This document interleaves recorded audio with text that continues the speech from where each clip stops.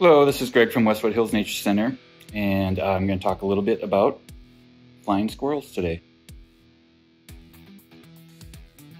So this is the southern flying squirrel.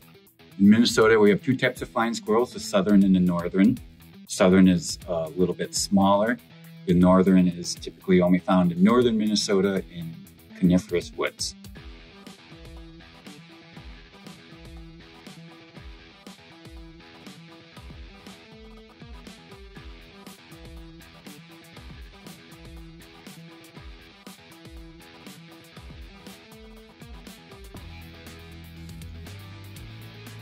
They live in tree holes and cavities.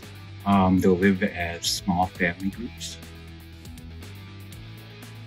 Flying squirrels are very common in Minnesota, but you rarely see them. They're secretive and they're very nocturnal. If you take a look at the eyes are very big, and that's to help them see and gather in low levels of light. Those big eyes help it see in the dark.